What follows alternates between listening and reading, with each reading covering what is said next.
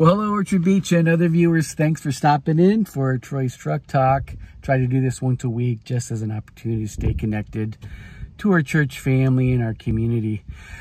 One thing I want to share today, well, two things. One, I want to share what I don't know, and then I want to get to something that I do know. But before we get to that, right today, we're at the Earl C. Davis Primary School. I always like to show the different location that I'm at each time, and I'll get back to why we're here today. But first, what I don't know.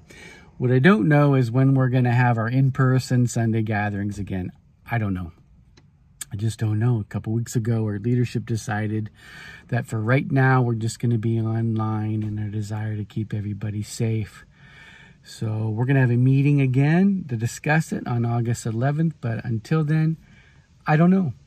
We'll get back to you. Please keep checking in online. We've got our messages available for you through Facebook and YouTube, etc. So please keep checking in.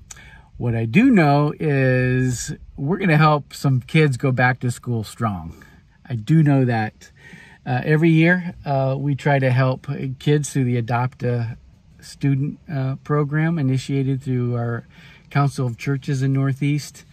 We're going to help some kids get a backpack and some essentials to go back to school. Our church, I think, has been fairly strong in student ministries, and this is one way we try to bless students and families in our area. So if you have not contacted us to adopt a student, we have 9 more. Several students have already been adopted through our church, but right now we still have 9 more kids to help. Please contact us. Just don't think somebody else will do it. Call us, 725-3435. That's 3435. Or contact us through our website, orchardbeach.church, and we'll give you all the details on a boy or girl and everything that they need to go back to school strong. So what I don't know is when we're going to gather again in person. We'll get back to you soon. What I do know is we can help some families in these uncertain times.